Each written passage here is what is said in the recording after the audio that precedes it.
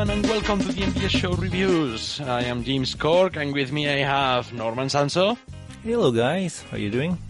And awesome brownie reviewer, Silver Quill. I had a bookworm once. It was delicious. Were you eating a book or were you eating an apple? Well, I was enjoying a nice book with some fava beans and a nice Chianti. Was it written by Thomas Harris? No, that just gives me indigestion. Dear, yeah, I feel for you. Ugh, that man is not a good writer. And then you have a George R. R. Martin book, and it just tastes like your tears. It tastes like murder and violence. And lots of nudity. Anyway, we are today going to review the Bookworm Arc. That is MLP comic issues 18 and 19, is it, guys? I completely lost track of the numbers. 16. 15 and 16, there we go. Oh gosh, and I don't even remember who wrote this one. Hang on a minute. I completely misplaced my wiki page. It's the same group who did the Pirate arcs. We have head writer Heather Nuhfer, and art by Brenda Hickey and Amy Mebberson. And colorist by Heather Brickell. In actuality, yeah, that's right. Art style is different because it's Amy Mebberson doing the art, but yeah, same writer as the Pirate arc, correct?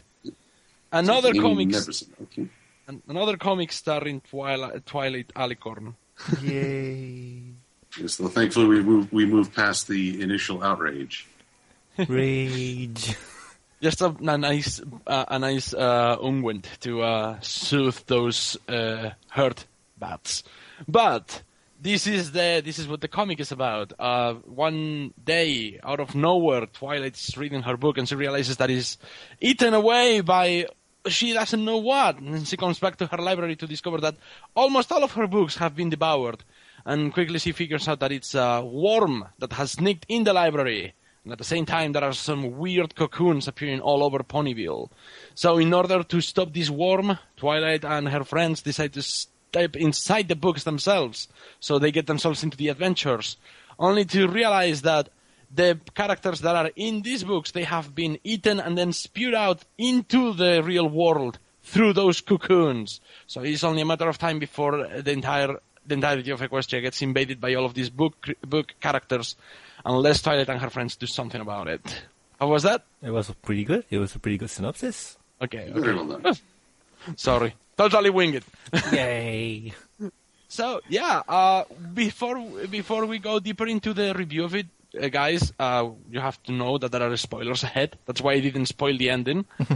But yeah, we're going to talk about it now. If you haven't read it, pause it here and go read it, because this is actually one of the most worthy comics to read.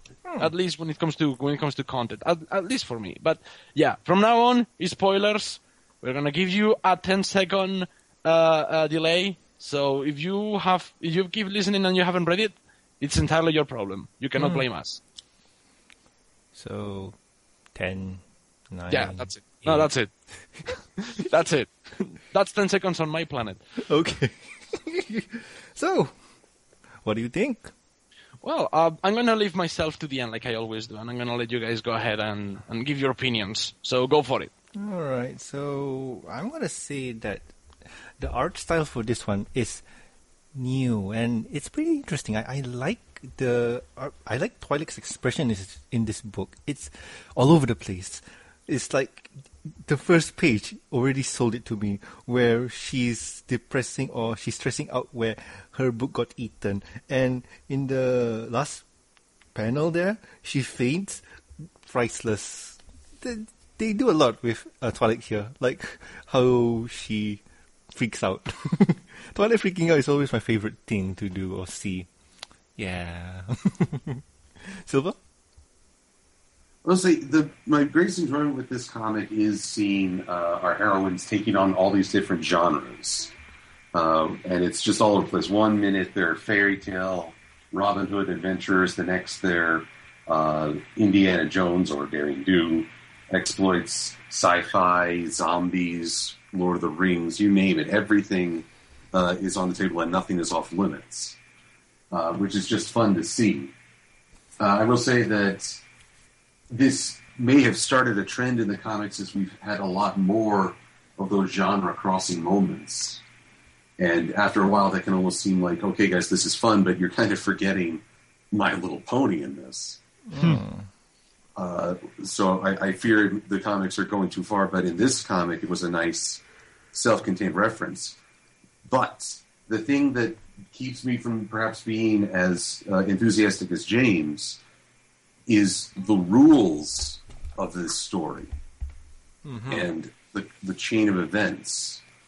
I was at a writing conference, and a speaker was talking about the difference between science fiction and fantasy, something that people often just sort of assume it's all the same. And funny enough, there's a Star Trek reference in here. But sci-fi is factual, and even if you've made a fake science, you have to explain the rules of it for your audience to appreciate. Fantasy is more faith-based. You say it's magic, and people will just sort of roll with it. But with this story, you say, oh, it's magic. Okay, I'll accept that there's this magical bookworm eating the books. But then characters are coming out of pods, and they can suddenly control the dreamscape, and all this stuff is happening, and I'm just like, wait, why? Yeah. It's almost taking too much on faith. I need some understanding as to what this bookworm really is all about.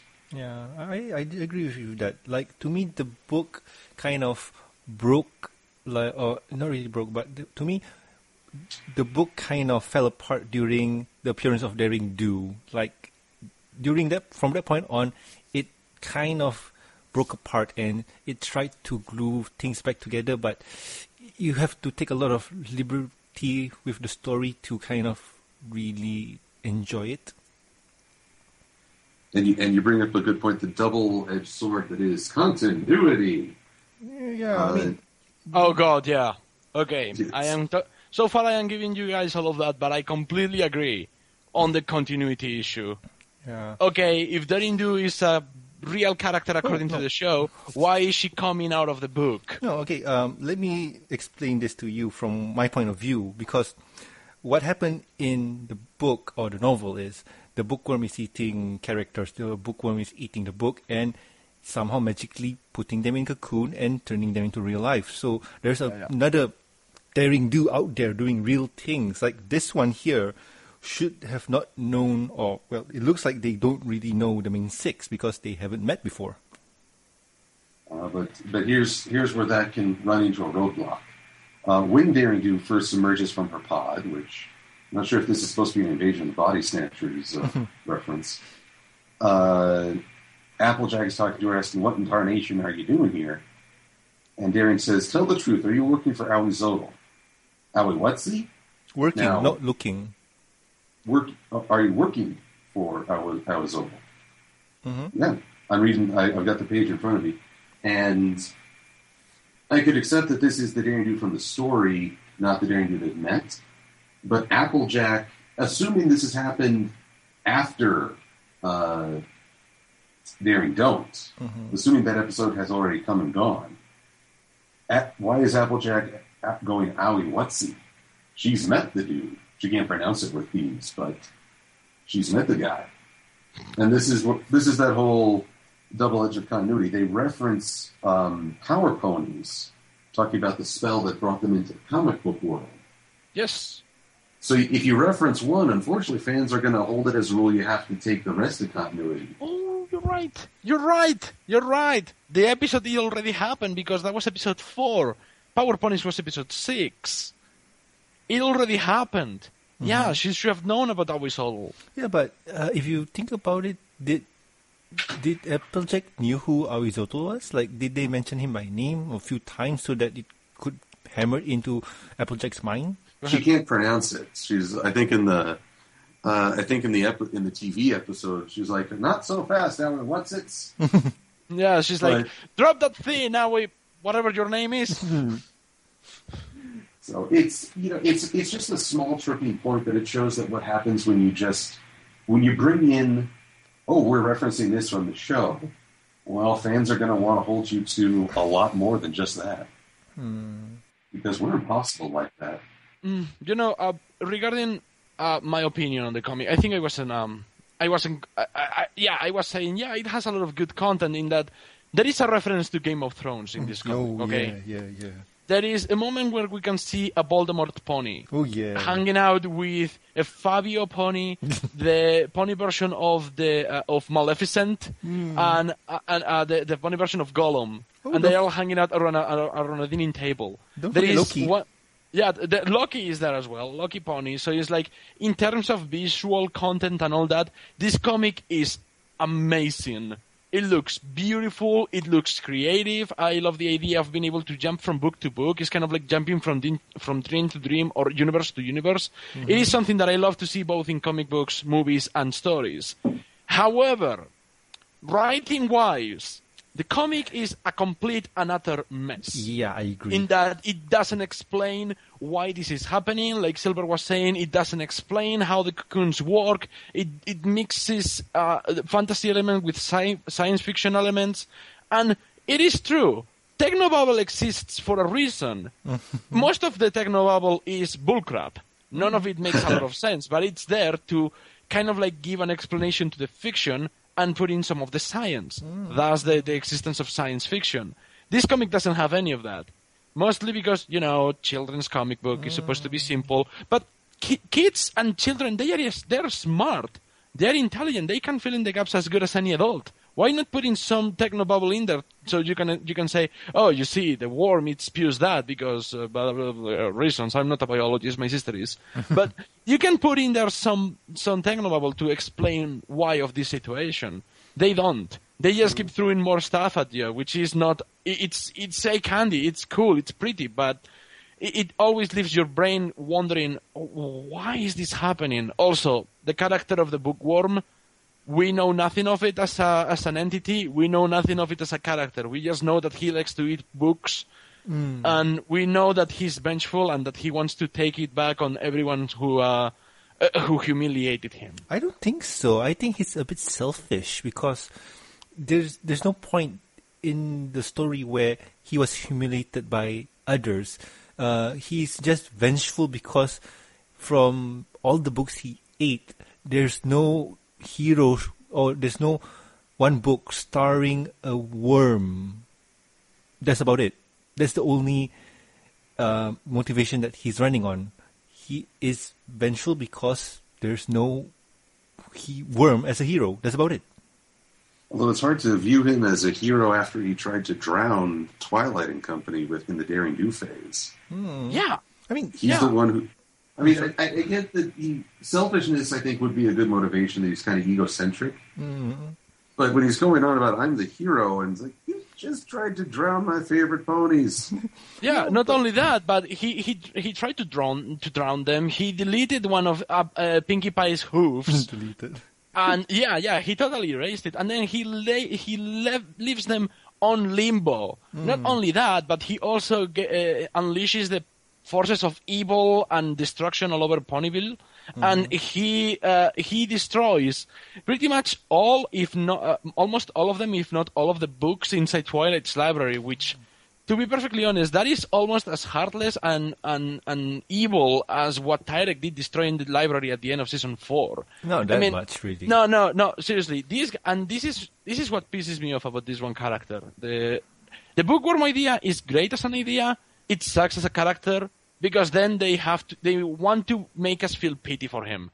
Oh, look at him. He's crying. He feels bad. We're going to redeem him after 2 comic book issues. Yeah, I'm sure that's how it works. That started a trend in the MLP comics, at least, where we present a character for 2 issues and then we're going to redeem him in the last 3 pages. That's something that happened in later comics. I'm not going to say which ones, but there has been a couple already that do that. With the bookworm, like him being pity for, we felt pity for him later on, blah, blah, blah, all this stuff, it kind of works, which is a bit manipulative at point, but this reminds me of the one Doctor Who special, the Christmas special, the one that's starring Matt Smith with Scrooge and whatnot. It reminds me of that, where he the character Ebenezer Scrooge didn't want to help the family out, and Doctor Who went back to his childhood and manipulated him so that he will help. It feels that way. I'm afraid I'm not really sympathetic to the worm myself, mostly, again, because of the aforementioned drowning. It's also kind of paradoxical when he says, I never meant to hurt anyone. I was just giving you a bubble bath. But if you... Sorry? The thing with Scrooge is the whole point of that story was to redeem his character. The goal for Matt Smith, the Doctor, was to influence and try and improve him. This book presents that the goal is to stop the worm. It's not really setting him up as a tragic figure. Yeah. This is how you fix it. That's a very good point. If you think about A Christmas Carol and you focus on the character of Ebenezer Scrooge, the first time you see Ebenezer Scrooge, you hate him because he is self-centered, he is materialistic, he only likes money, he doesn't like to help others, he wants just to be rich, and he doesn't care about anybody else. But then, when they go back to his life, when they go back to the past, then you learn that he was kicked back and forth, that he didn't have the best childhood. He actually had a terrible childhood. He didn't have a very good teenage years either. He became he started like every one of us with the potential of being a good person, but circumstances in his life turn him into what he is right now, which is what happens to everybody. Everybody can have a bad time that is so terrible that if you do not recover from that, you can become a egotistical, self-centered jerk, which is what happened with Ebenezer Scrooge. It's about redeeming him by showing what's going to happen to him in the future. They don't do that with the Bookworm. The Bookworm is just he's an object. He's a thing. He's a literary resource. And he's a threat. Never he is a character. We never go back to see the Bookworm being laughed at in school because he's trying to enjoy a book about a prince saving a princess. And then he gets laughed at because they are like, you can never be a prince. They should have done that. If they showed the Bookworm being treated like dirt, it should have been a much better arc. Well, it's the story, but all in all, to me, the ending for this book was touchy. It pulled on my heartstrings. Show me on the doll where the story touched you. Yes.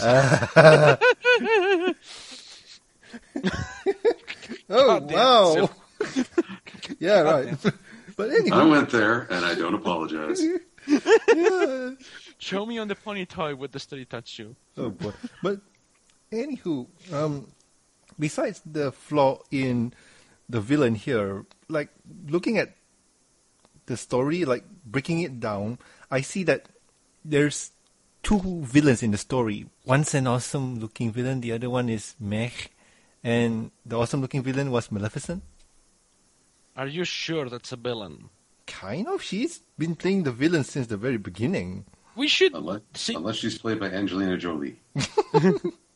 Right. Oh gosh, don't get me started on that movie. I didn't hate it, but I didn't love it either.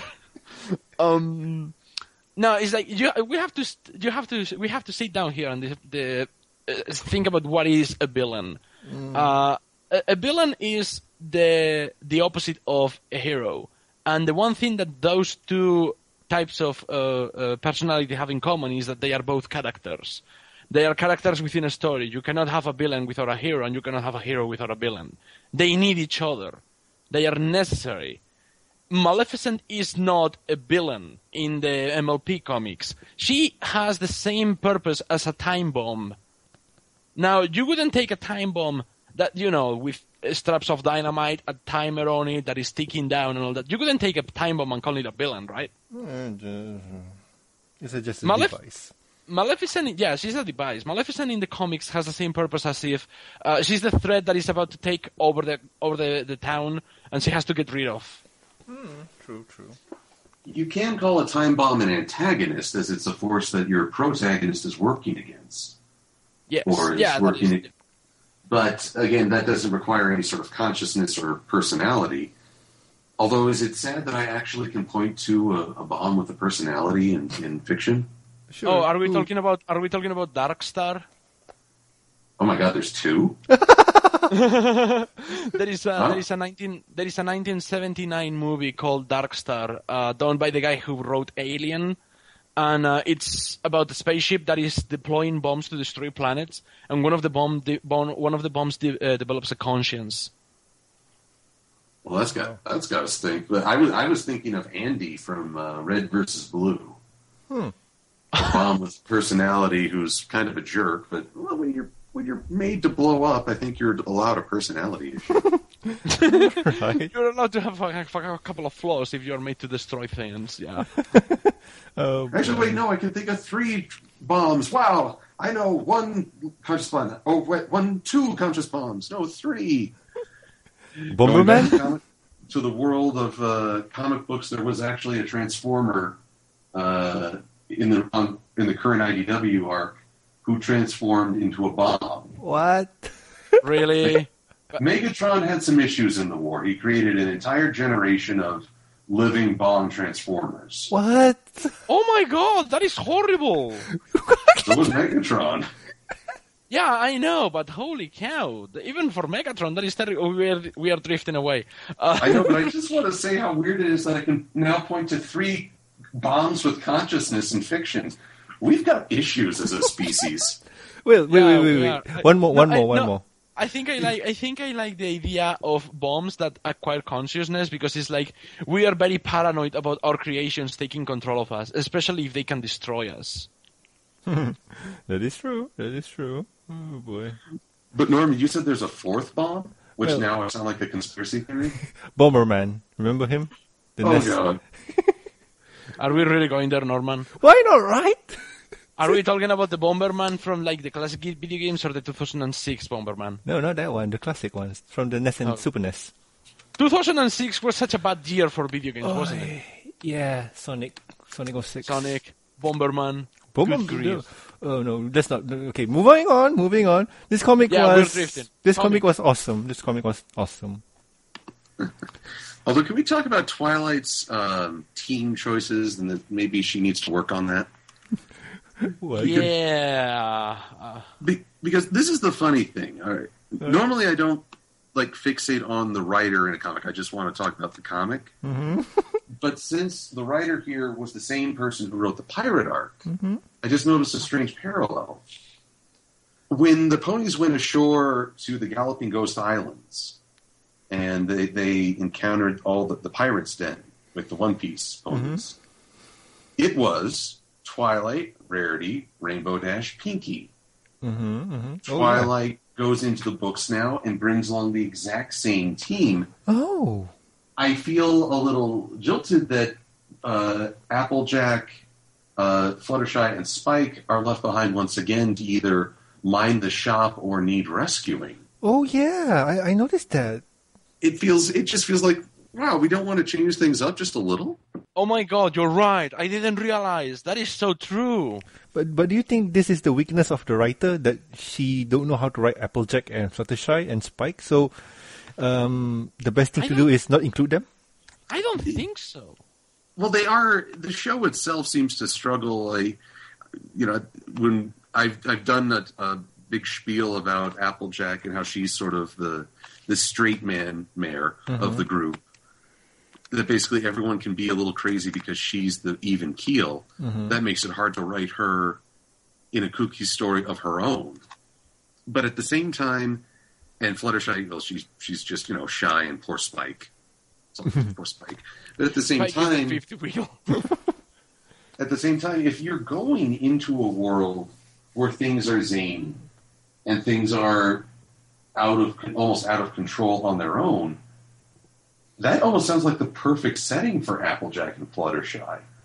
One playing the straight mare to the world, and the other giving sort of these little freakouts, or the other Fluttershy extreme, dominating them with her sheer brute force. I just feel like what a wasted opportunity. And yet, I will admit that in the latter half, it was fun seeing how the 3 most imaginative members of the main 6 created these stories. So that worked.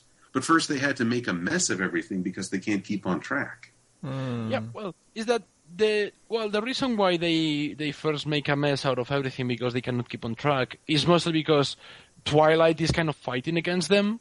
Because Twilight is like, no, keep it everything as it was. Don't touch anything. Don't change anything. Why, when you listen to me, you have to do what I'm telling you? It's not until Twilight is like, hey, you know what? You're right. Maybe your approach is better. That things get kind of like improved, although temporarily, because then it's thanks to Fluttershy and Applejack that the day is saved, really. Yeah. Who knew Fluttershy could draw so well? He's so cute. I know she's a pony of many talents, most of which get ignored. Yeah, poor soul. Yeah. Well, she can sing, she can draw, she can make knitting. She is good with fashion, at least demanding it and criticizing it, not throwing it. Yeah. Oh gosh. But and French haute couture. French haute couture, please. But yeah, that is a very good point, actually. Why would they choose these characters instead of the others in order to tackle this issue? Yeah, I have no idea why. To be perfectly honest with you. Okay, guys. If we could select 4 ponies to go with Twilight into the book, who would you pick? Are you talking about main 6 or background as well? The main 6. Like for this story, like the writer here, she picked Twilight, obviously Twilight, Rainbow Dash, Pinkie Pie, and Rarity. But if you were given the choice, who would you pick? Fluttershy, and Fluttershy. You can only pick one, Silver. You cannot pick the same 4 times. Because fanboy. Oh, come on. In that case, I say Rarity. No. Go. Let's see. Well, I think in some ways it makes a lot of sense to leave Applejack behind because she is sort of second in command, in a sense. So I can see that. But at the same time, she's also a very stable and reliable pony, which is what you want in a crazy situation. In fact, she might have made a good balance as Twilight was starting to lose her focus. So I will say, in this case, bring Applejack. There's plenty of other ponies in Ponyville to mind the shop. So Applejack, Rarity, and it's a tough call, but I actually would bring Rainbow just because you'd have an Earth Pony, a Unicorn, and a Pegasus to help your Alicorn. True. And Jane? Now, do we only have to pick 4, or can we just, like Silver did, pick 3? Yeah, you know what? Go for how many you like. I will pick Rainbow Dash because she's the muscle, fast, she can fly, she has very good reflexes, and if things come to worst, she can use the Sonic Rainbow to get out of the situation to make a fast escape. Applejack, level-headed, she will be able to come up with good strategies or take over the team when Twilight is over her head. And I will pick Pinkie Pie because even though she can be crazy and random, she has the Pinkie sense that can predict things to fall or happen. So she could be good at surveillance. Besides her fourth wall breaking powers, she will be able to.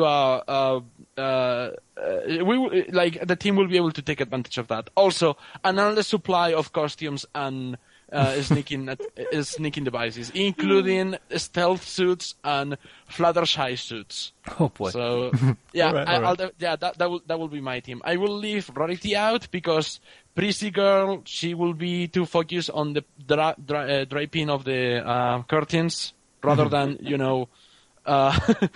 it is true. She might be my favorite, but she's very absent-minded. And I will leave Fluttershy out because in a very tight, difficult situation, Fluttershy might be the first one to bail out. She's not Saddle Rager. She will not be. You don't like me when I'm angry. You don't want that. Right. So yeah, that will be my team. As for me, if I were to pick my team for Twilight, it would be Rarity and Spike. Rarity and Spike? Yeah. So her number one assistant, and I can understand that he's probably read as many of these books as Twilight, but why Rarity? Well, because Rarity is the next unicorn in the group, because you're dealing with magic. So at least you need someone who can help Twilight with the magics. Well, Oh my God. that although if Rarity got cast as the princess in the tower in that initial story, Spike would be the dragon guarding her. Yeah, true. But I don't know. I mean, He'd probably say, "Yeah, I'm good here. Yeah, I You mean, go on ahead, Twilight." this is just my opinion because, like, It will be difficult though, because Rarity will be distracted with the clothes, and Spike will be distracted with Rarity. They will not be helping. But James, the story already includes Rarity, and it already is. but yeah. yeah, but I like Rarity. I'm the first guy to say that Rarity is best pony, but she is also very useless when it comes to an action situation. No, true. Just think about it. But honestly speaking, right? I mean, if I were to pick again, I would just say Twilight and Spike, because those two are the professional bookworms of the library. They know the book in and out. So for those of you listening who may be wondering why are these guys bantering about, is that we can come up with much better teams to tackle this comic book and still make it entertaining than the team that we are given. yeah, but still, it's not bad. What we are given is not bad, but It is not bad, but it could have been so much better. That's the point, is that you don't look at Indiana Jones and the Kingdom of the Crystal Skull and say, oh, it's not bad, and then don't add immediately after, but it could have been so much better. There are many things in this comic that could have been so much better. The writing could have been so much better. The villain could have been so much better. The characters could have been so much better. The situation could have been so much better. The resolution could have been so much better. The one thing that couldn't have been better is the visuals and the way the comic was drawn. That is flawless. But everything else needs improvement. yeah, Come true, back. True. See me after class. Indeed. But overall, we're nearing the end, and like we mentioned this before, Twilight brainwashes the worm to become good, and story ends. We also learned that Twilight herself, for her avid love of books, she's not much of a storyteller herself. Which makes sense. She's more analytical. She's really great at writing reports, just not concocting a tale. True. I'm surprised that she didn't start off with a spreadsheet. That's right. And there is one other thing that I just kind of scratch my head over. Which is? When they first enter the book, they gather hands and they have the whoosh. The first thing they do is, when they're on the page with all the torn edges, Rarity comments, "Well, we at least look the part." Oh yeah, and when you look at them, they have fetlocks. You mean which is normal, which is normally reserved for stallions, or at least the big Macintosh body types. I so didn't notice that. I need to look at it. And I thought to myself, okay, they have fetlocks. Are fetlocks part of equestrian fantasy? And if so, what are the mayors of Ponyville dreaming about Big Macintosh then? I got no idea how to tackle this one because, honestly speaking, I got no good answer because on a slight story, our good friend Lionheart Cartoon recently did a new style for Fluttershy in his Us Baby Discord update, and she has the same looks like we're talking about right now. Oh, so she has fetlocks. You know, I'm with you. I can't really give a why this is or an idea of what it's supposed to represent. I will say that when you mention art styles, I'm actually not as big a fan of artwork that makes our ponies look more like real horses, which sounds paradoxical. I mean, the show is called My Little Pony. I guess I'm not really eager to see a biologically correct pony. I enjoy this cartoonish representation. No, true. I agree with you there. But I that's not to say I discourage people. I've seen some truly beautiful artwork where they look more like real horses. It's just not my personal thing. But I honestly can't say why having fetlocks is an important part of looking like a hit fantasy character. Well, it could be one of those fantasy story thingies. You know, it's hard for me to explain. You know what? You guys talk about this because I want to try and look for something. Carry on. But it is true is that I think it's, I don't know, part of the seeing the familiar, because in real life you can see that both male and female horses, they have fedlocks. There is like no female horses don't have fedlocks in real life. That is part of how a horse looks like. So I think it's adding more elements to the familiar increases the feel of fantasy to it. Or maybe we are all thinking about The Last Unicorn, which is a character that is that does have fedlocks, and she's still a fantasy animal. And she drove Nash to cry. Yeah. Oh gosh. Which, or rather, well, I don't know how many of our listeners watch Here Be Dragons on That Kind of Glasses, but I so enjoy it. I watch it whenever I have the time. I really like Nash, actually, but I actually prefer to watch his podcast. I am not going to say the title of it because it has a swear word in it. But what is wrong with you? What is wrong with you people? Yes, I really like that one. But yeah, I would agree is that the more of the familiar you add to a fantasy character, the more fantasy it looks like. I know it's weird, but that's how it works. This is something that happened in the movie adaptation of The Lord of the Rings. If you watch the documentaries, if you watch the making-ofs of the Lord of the Rings movies, at least the three first, you will realize that they are not making a fantasy movie. They are trying to shoot it like it's a documentary. They're trying to make it real. They go for make it like as realistic and grounded in reality as possible. That's why all the armor, all the swords, all of the scenarios and all of the stages and sets, they all look so real because they are chock full of detail. So I think that's why the more of the familiar you add to a fantasy character, the more fantasy it looks. I totally ranted on that. What are you looking for, Norman?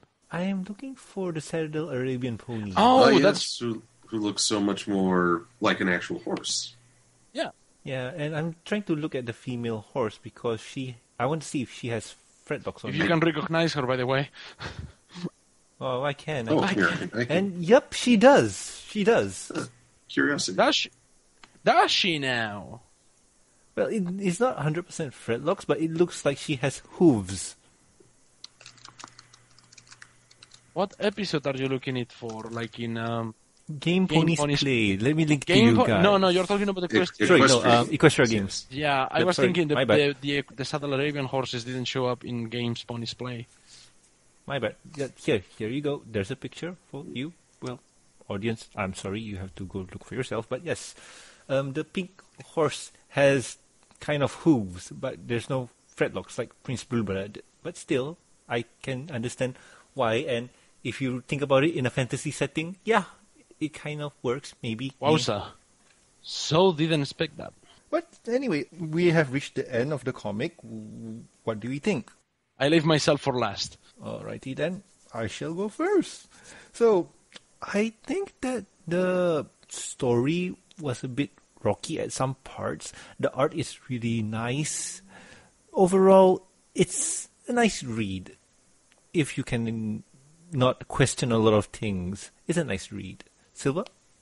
I agree. It's fun to see the ponies in different environments, as Star Trek personnel, as adventurers, as heroes who cure zombies with rainbows. Why have we never tried that? Seriously, why not? Nothing else is working. But I feel like this story, they said, hey, we really want to show these ponies in those situations. Okay, here's something about a bookworm that slaps them all in there. And it kind of went, so they started with what they wanted and worked backwards from there. So the story doesn't feel as tight as it could.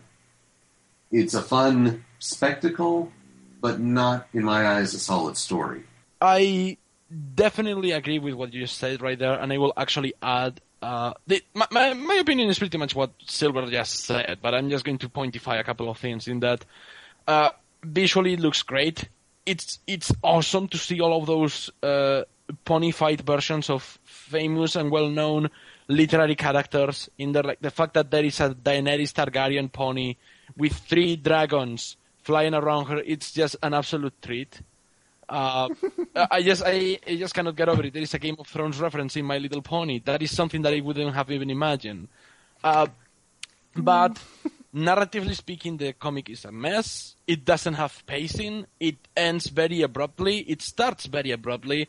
It doesn't feel like anything was accomplished towards the end, except, getting things back to status quo.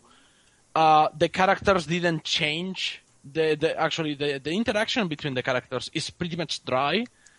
And the story is just an excuse to throw reference in and reference out, which it's fine, but when you have so much richness going on for it, it's kind of like a wasted opportunity.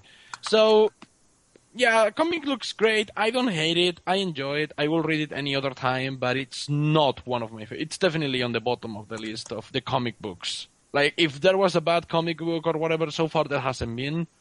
To me, such, but that one is close to the bottom than to the top. Although I will also add that I'm glad Daenerys was the only reference in Game of Thrones to make it in. Otherwise, we'd have a pretty high body count of ponies. Oh, yeah, God. Not only that, but you will have to bump the rating from a PG comic or a G comic to a rated X.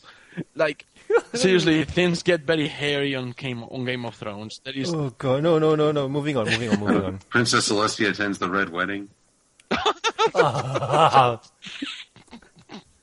Oh, God. But anywho, ratings.